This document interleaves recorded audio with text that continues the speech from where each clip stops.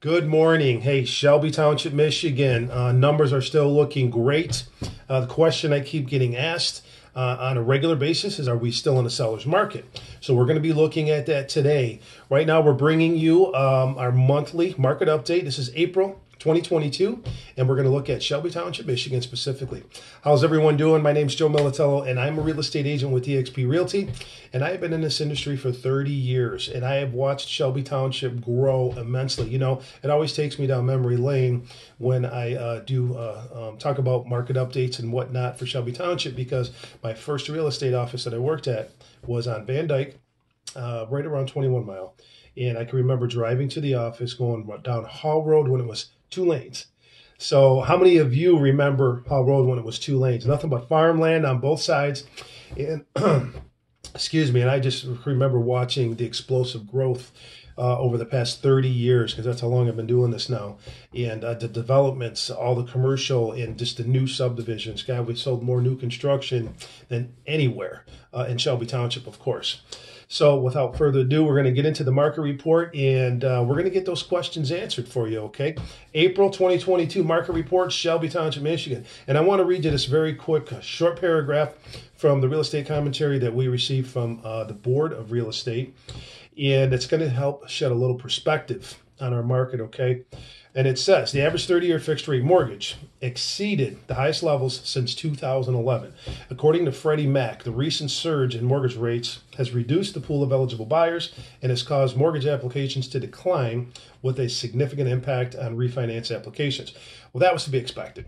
We knew that was going to happen. You know, they've been pushing refinances for the last couple of years at 2.9, 3%, even 3.25%, convincing people to, reduce their mortgage rates, get a lesser of a payment on a monthly basis, which is not always the best way to go. There's better ways to pay your mortgage off faster than doing a refinance, okay? But that's another whole video. We can get into that another time.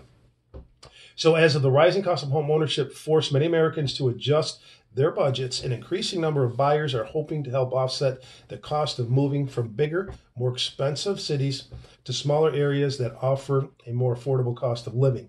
And I can attest to that. I just closed on a property for some clients about 3 weeks ago or so, and we relocated them from Oakland County. They were in Royal Oak. We sold their house there, brought them over here to Shelby Township, and basically for the same money, as far as values go on the homes, they were able to, they came from a 3-bedroom, 2-bath house to a 4-bedroom, 3-bath house with a den for about the same price. You know, Oakland County, of course, is higher cost of living. The real estate's a little more expensive, and the property taxes are as well, which, of course, increases a monthly payment on a mortgage. So there is definitely more affordable cost of living. I always said Macomb County had a bigger bang for the buck. But that's just is what it is, and we've moved a lot of people ever since then. So let's get into some of the stats, okay? And we're going to try to put the stats right up here too, so you guys can follow along. And hopefully it's clear and you guys could see it. But I wanted to first start with Macomb County. And actually, I'm going to back that up just a little bit, because here's some more interesting information. It says nationally, existing home sales are down 2.7%. Well, I think that's because of the lack of inventory that we got going out there. But here's an interesting stat, and I also get questioned on quite a bit because people don't really know how to interpret it, is inventory remains low with only a 2-month supply of homes at present. Okay, that's as of April 2022. So our supply of homes is this. If we were to stop putting homes on the market today and we sold all the inventory of real estate, basically everything would be gone in about 2 months. So to give perspective on that, on a good, stable market that we've seen over the years, not in a strong seller's market or strong buyer's market, either or, just a good, stable market, it's about a 6-month supply of homes. So that right there is going to give you a good understanding of why we have a shortage of inventory. But a lot of that, of course, I watched that very, very closely, has to do with, of course, we came out of that ugly pandemic, and then, the cost of materials were skyrocketing, and just a lack of materials. We were chasing that down for a long time. So again, let's go to Macomb County. Macomb County, and this is year over year. So this is April of 2021 to April of 2022. Total sales since the last 12 months has decreased 6.2%. Okay, so we have less homes that have sold up until April of this year. More interesting numbers are the median sales prices, okay, because we know we have increases, right? And the last year it's increased 11.4% overall in Macomb County. It went from 211,000 to 235,000, and that's overall. And I tell you that so you can compare it to Shelby Township. It's going to give you a little better perspective, okay? And also the days on market reduced itself by 14.3%. That's quite a bit. And again, so that means homes are selling quicker. And a lot of times we're seeing multiple offers, which is fairly regular. But I've got some really interesting stats for you guys today. I think you're going to like this because I never really see anybody hit on the very specific numbers, okay?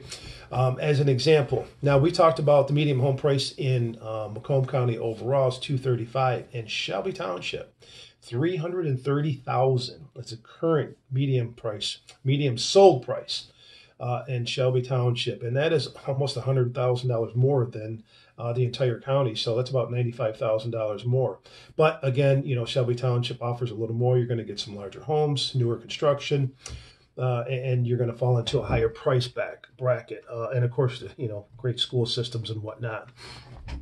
But here's some interesting stats that I think you should really pay attention to, because if you are considering maybe putting your home on the market or selling here within recently or in the very, very near future, these numbers are going to help, again, shed some more perspective for you.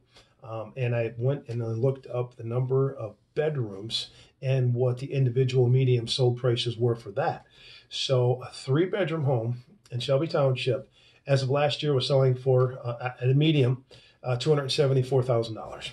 And this year, since then, a year back, it's gone up 10.8%. It's currently at $303,000 as the medium sold price for a 3-bedroom home.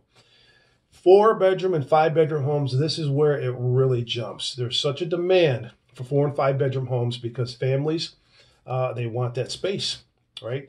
And it has increased almost 20%, 19.8% in the last 12 months. Went from 384,000 to 473,000 4- and 5-bedroom homes. So a majority of your larger square footed homes with 4 to 5 bedrooms are selling 500 and above, okay?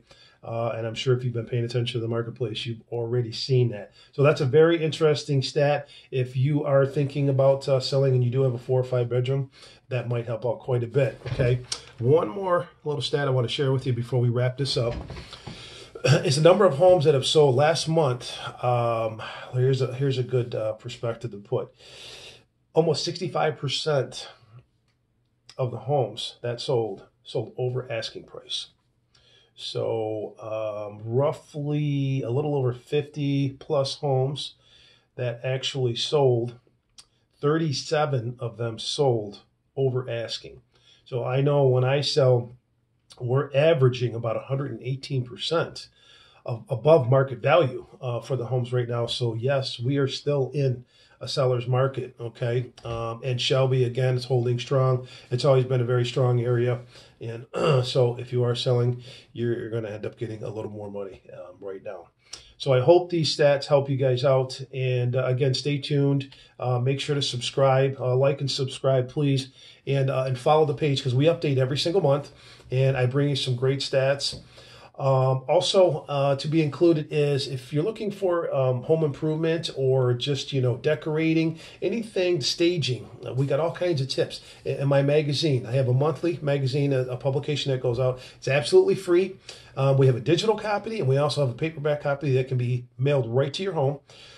So the link is down in the comments, of course. And all you got to do is follow the link, register, and let us know where you want it to be sent. And again, we do have a digital copy, so you can just look at it right on the computer as well. Also, if you want copies of any of these statistics, just go down again in the comment section in the link and reach out to us, and we'll email all this right over to you. You don't even have to download anything. We can just email it right to you, okay? Just shoot us a quick message. So I hope this helps you guys a lot. Again, stay tuned. Don't forget to like and subscribe, and we'll see you next month.